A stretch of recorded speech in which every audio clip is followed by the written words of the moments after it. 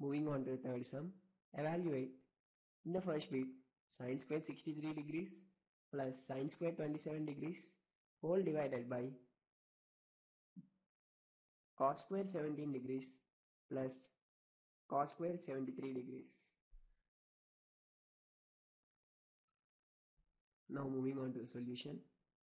Let us consider the first bit, that is sin squared 63 degrees plus sin squared 27 degrees whole divided by cos squared 17 degrees plus cos squared 73 degrees.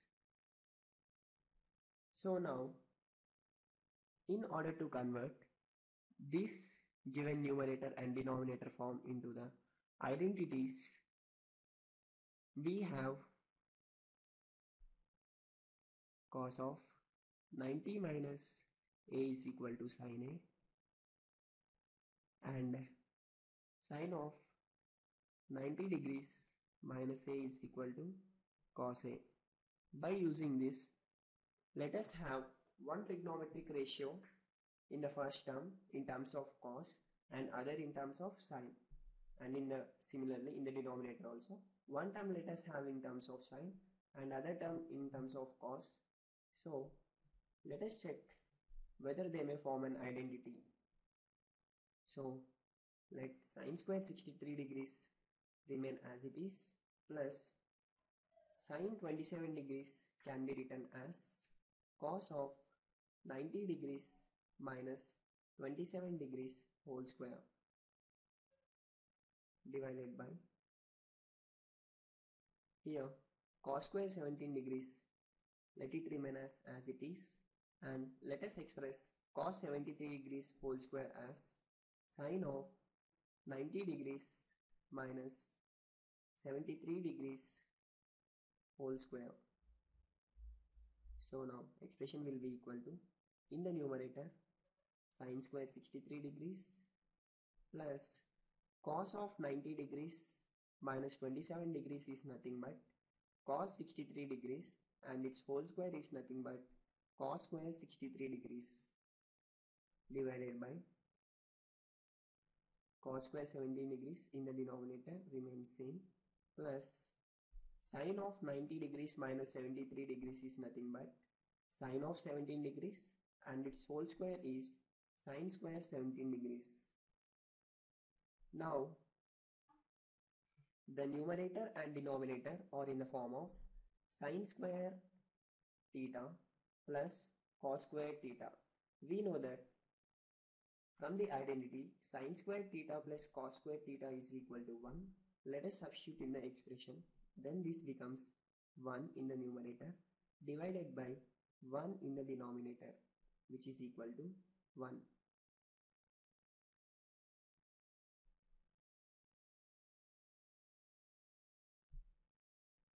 Moving on to the solution for second bit of third problem. The given expression is that sin 25 degrees into cos 65 degrees plus cos 25 degrees into sin 65 degrees. Now in this given expression there are two terms, that is sin 25 degrees into cos 65 degrees plus cos 25 degrees into sin 65 degrees. If we observe clearly, we can convert one of the term in terms of sin and other terms in terms of cos, so that this may form an identity. So this can be done by using the formula sin of 90 degrees minus a is equal to cos a, and cos of 90 degrees minus a is equal to sin a, which is equal to, let us express the first term in terms of cos, then this becomes cos of 90 degrees minus 25 degrees into cos 65 degrees plus, let us express the second term in terms of sin. This becomes sin of 90 degrees minus 25 degrees into sin of 65 degrees, that will be equal to cos of 90 degrees minus 25 degrees is nothing but cos 65 degrees into cos 65 degrees plus sine of 90 degrees minus 25 degrees is nothing but sine 65 degrees into sine 65 degrees. That whole is equal to cos 65 degrees into cos 65 degrees is nothing but cos square 65 degrees plus sine 65 degrees into sine 65 degrees is nothing but sine square 65 degrees. This is in the form of sine square theta plus cos square theta, and we know that this value is equal to 1 from identity 1. So now the whole value becomes 1. Therefore sine 25 degrees into cos 65 degrees plus cos 25 degrees into sine 65 degrees will be equal to 1. Moving on to the fourth question. Choose the correct option, justify your choice. Now moving on to the first bit. He has given an expression 9 secant square A minus 9 tan square A is equal to. Let us take 9 common in this, then we get 9 of secant square A minus tan square A, which is equal to 9 times, we have an identity secant square A minus tan square A is equal to 1, which is equal to 9. So option B is correct for the first one. Now moving on to the second bit. He has given an expression 1 plus tan theta plus secant theta into 1 plus cot theta minus cosecant theta. So here we have many options. So let us substitute theta is equal to 45 degrees. Then we get a solution.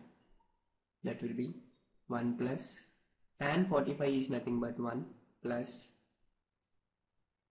and secant 45 is nothing but root 2 into 1 plus cot 45 is nothing but 1 minus cosecant 45 is nothing but root 2.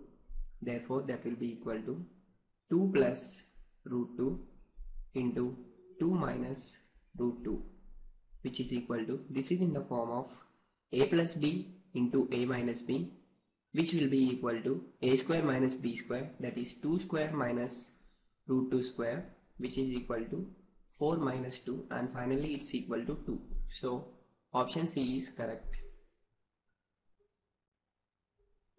Now moving on to the third question. The given expression is secant A plus tan A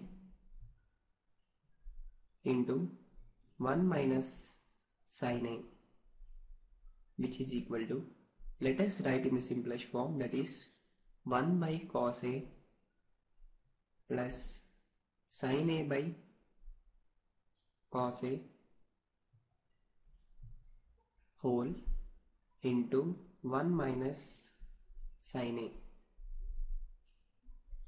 In the numerator we get 1 plus sin A into 1 minus sin A whole divided by cos A, which is equal to, this is in the form of 1 a plus b into a minus b, which is nothing but a square minus b square, that is 1 minus sin square A by cos A. From the identity sin square A plus cos square A is equal to 1, which implies 1 minus sin square A is equal to cos square A. So let us substitute here. Then we get cos square A by A, and cos square A by cos A is nothing but cos A. So our option will be option D. And finally, moving on to the fourth bit. He has given an expression 1 plus tan square A by 1 plus cot square A, which is equal to 1 plus tan square a divided by 1 plus cot square a can be written as 1 by tan square a, that is equal to 1 plus tan square a whole divided by, let us take tan square a LCM in the denominator, then it becomes 1 plus tan square a, and as numerator and denominator 1 plus tan square a is common, that will be cancelled, and finally we are left out with tan square a. So our option will be option D again.